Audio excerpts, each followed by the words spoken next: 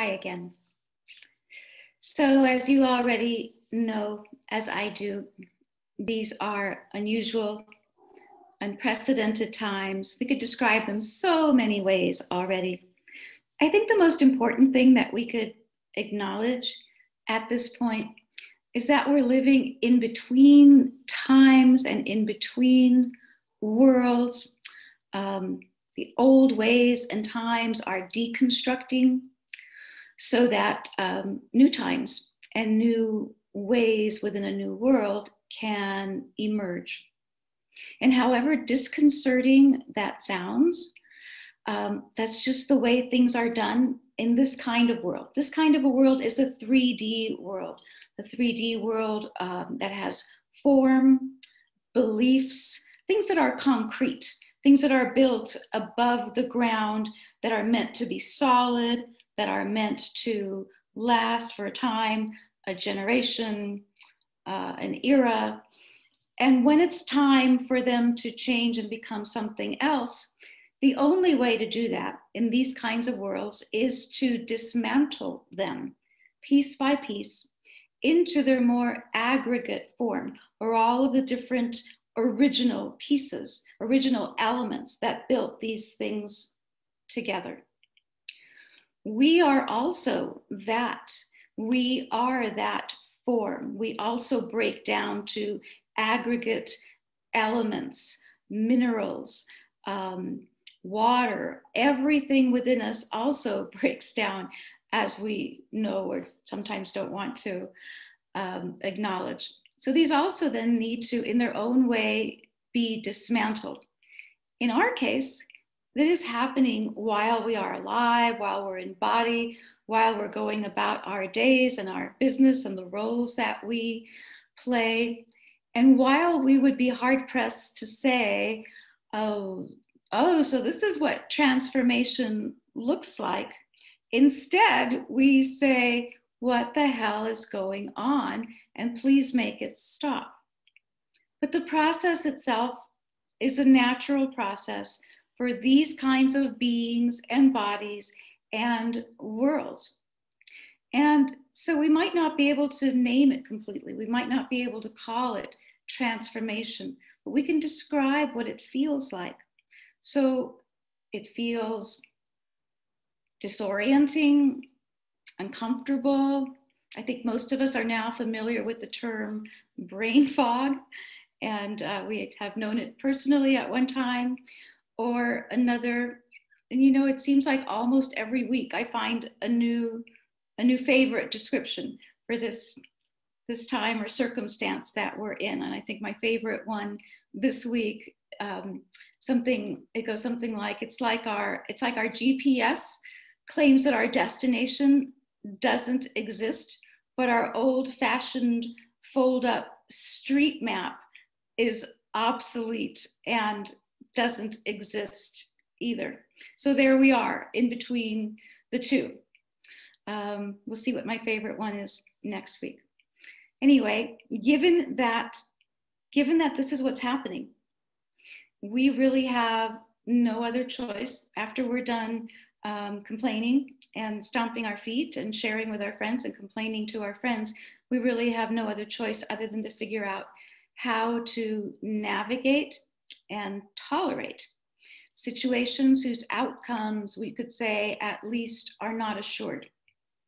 I used to use the word uncertain, but now it's become one of those words that is so overused that I can't stand it anymore. So, you know, nothing was ever really certain. We just believed and trusted that it was. We believed in certain outcomes. And since most of the time they turned out that way, we thought that those outcomes were certain or assured. So now we have to take a different path, and we have to relearn to trust ourselves. And once we do that, we have to relearn how to trust each other, because we're not doing a great job of that either. So there's a few ways to do that. And the ways that I know are old ways, the old ways of the old gods and the old traditions and the nature paths, and they work because nature is always nature and has always been our companion. The earth is always our mother, is always our companion. So those ways can be summoned from wherever it is that they have come to rest. And this fall, I think I'll be talking to you about that, maybe inviting you to share some of those old ways with me. Sometimes they involve observing inner signs and symbols and responses, and sometimes they involved the outer world, the artificial world, the natural world, and reading those signs and symbols as well. And then the best thing we can do is to act originally, if we can, or at the very least, at least not act out, if at all possible. And there's other things we can do. We can reallocate, redistribute our energy, how we use it, where we allocate it in our body, how much goes to our mind, to our heart, to our vital organs, to our immune system. So we have to learn to reallocate our energy. We can establish or re-establish relationships that are not just transactional, not quid pro quo, no, I'll do this for you and then you'll do that for me. Not transactional, but relationships that exist in reciprocity, a different kind of exchange where mental and physical and emotional energy, again, is just used differently.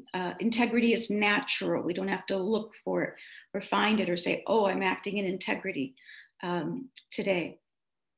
We can also relearn to balance productivity with generativity. So a different way to generate from within.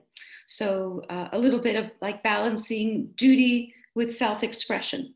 That's a good way to put it. And we can let our minds relax into the tasks that we are doing that are maybe asked of us as well. We can make incisive rather than decisive decisions. So incisive decisions also are action oriented, but they're more insightful. They're not so cut and dry. They're not so, this is the way it's done. So it comes from a different place within us, an insightful perspective kind of place. And we can also remain vigilant. Vigilant just comes from vigil. It means to stay awake. We can stay awake. And if we're awake, if we can just stay awake, we don't have to always be moving forward. We can just be paying attention. So those are a few things we can do today, now. Those are some things that I'm doing. In my earlier video, maybe you heard me say that some of the best ways we learn is not only just by example, but by social examples, I suppose, of following or walking side by side each other. So I'm hoping that we can do that.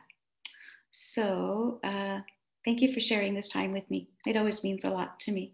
I know you view these videos after I make them, but I love hearing from you. So if you have anything to share or ask, as always, you are welcome, always, in my inbox or video box or wherever you happen to show up. All right, until soon.